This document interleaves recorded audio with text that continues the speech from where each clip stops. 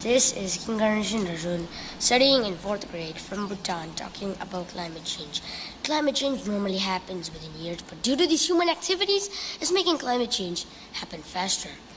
See, right now I'm sweating, but I asked the locals who have stayed here for a long time, and they said that the place wasn't actually hot. And as you can see, there has recently been a flash flood in one of the districts, and all of those drifted logs have drifted, and these are one of the consequences that we have to face if we do not take care of our climate. Mother Earth actually belongs to me, you, and every single living thing. From tiny microorganisms to big elephants, the world belongs to them. And we all know you world leaders are acting upon climate change, but we have got no time, so act upon it faster, as we have got no time to relax. Thank you.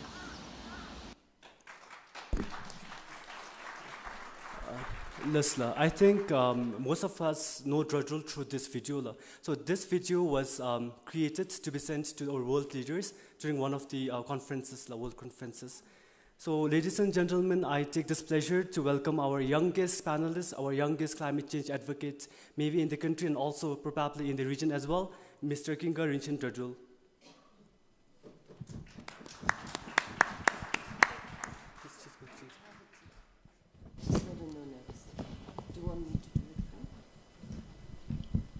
Good Zampala and good afternoon to you all. Welcome everyone to this session where I will be passing messages from future generation on climate justice. So let us begin. I am an inquisitive boy who always wanted to learn something. I used to ask questions after questions after questions and used to browse through whenever to clear my doubts. And ever since me and my family moved to Gelpojing, which is in the eastern part of Bhutan, I could see how terribly hot that place was. And during my school days, when I used to walk back home from school with my friends, I always used to sweat and used to get heat rashes all over my body. But this made me realize something. When I was in Gelpojing, I always used to talk with the locals who are old grandparents. They used to tell me that this place wasn't actually hot long time back. So after that incident, it made me want to study, or should I say like learn about climate change, and that is how I became interested in climate change. And therefore climate justice must be served for the happiness and the well-being of all the people, especially for the future generation like me. That is why we are gathered here today, having a forum. And the point that we are having a forum about climate change makes a smile on my face. And now let us go to the main point now. Climate change is caused due to human activities, including the production of greenhouse gases, which traps heat and causes global warming. And ever since the Industrial Revolution began in the late 1700s and the early 1800s, carbon dioxide levels went higher than ever. And this isn't even the worst case, because carbon dioxide levels will keep on increasing, or should I say, might skyrocket if we do not rethink our actions. And look at this. If we don't act upon it faster, CO2 levels might increase, and then it might cause many problems on our climate as well. It could lead to more heat waves, more droughts, more heavy rainfall, and bigger hurricanes. And as you can see in the chart, you can see that 400,000 years ago, the carbon dioxide levels were 280 parts per million, but now it is 400 parts per million. And the data I have borrowed is from 2017, so if you want to know the correct data, it is 420.57 parts per million. And yes, and another problem is the release of CFC, which is not Chili's fried chicken or California fried chicken or anything, but this production led to this one mega problem. And it was none other than an ozone hole. As you can see, it's not that small. And if we don't rethink our actions and keep on producing CFCs, Earth would have to stay like this forever. And we don't want that to happen. So this time, the world leaders needed to cooperate. Almost every single one of them needed to cooperate to fix this problem. So when they cooperated, this is how they need to cooperate now to fix this climate crisis. But scientists are hoping that this ozone hole right here will fully recover at the end of the year 2065. But I know we sometimes are patient, but we don't have that amount of patience. So if you want it to recover faster, then it's that simple. First of all, CFCs, like I said, is actually chlorofluorocarbons. They are found in refrigerators. Wait, I didn't tell you to change the slide. Wait.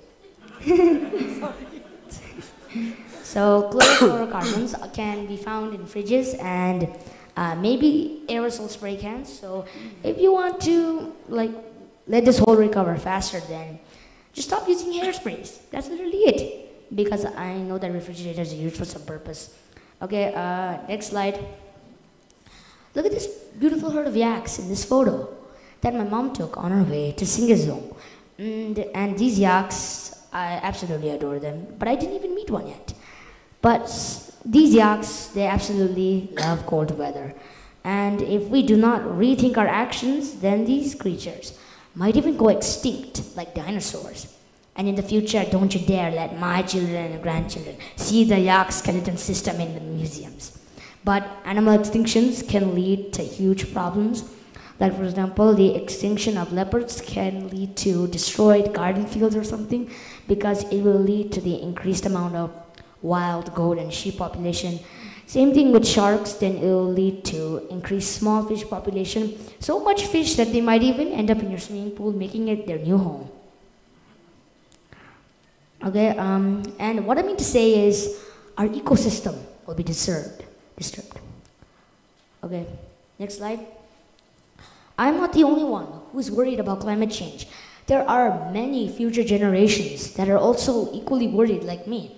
For example, an 8-year-old girl from Lunana is worried because so she actually pleaded the world leaders during the 77th UN Assembly in her letter to Foreign Minister Dr. Tan Lindoji. She expressed her concerns about melting glaciers and glaciers becoming bigger. And she's worried about her village downstream. And I also do get worried when Kurichi Dam is flooded with logs and during the summertime. I just get really, really scared of that. And since we humans started this crisis, we are also the ones who can combat and fight it. And using solar energy and wind energy is one of the simplest, because they don't produce any CFCs, or maybe they don't even produce carbon dioxide. That's one of the most simplest ones. Using reusable paper bags or tote bags instead of regular old plastic bags is one of the simplest. And I was also honored to get invited to the UN office. Next slide, please. So here's a picture of me at the UN office with 2 other children. Their name is Nizar and Pinda. They both came with me. So I could see how eco-friendly this office was. They use solar panels. Maybe you could see them in the background, right there. Almost every single one of the cars are electric, and so much more that I can't even explain. Okay, using transportation often, walking and cycling can be used to combat climate change, and replacing light bulbs as well. That's it. But climate crisis can only be solved if we bring in the practical solution. Because the reason why we're having all of these conferences, forums, meetings is because we're discussing about climate change. But there is no point in doing that if we do not have a practical solution. Because it is better to be practical oriented rather than just a theory master. And right now I'm going to do one of the simplest things to make sure that you're not a theory master. Next slide, please. So these are one of the simplest things that prove that you are not a theory master. So all you need to do is you just need to use the 6 R's. That's it.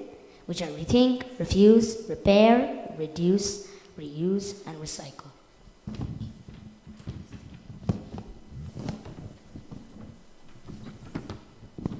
And I would like to read the Bhutan Youth Declaration on Climate Action, the Future We Want, a call to action for a living Himalayas.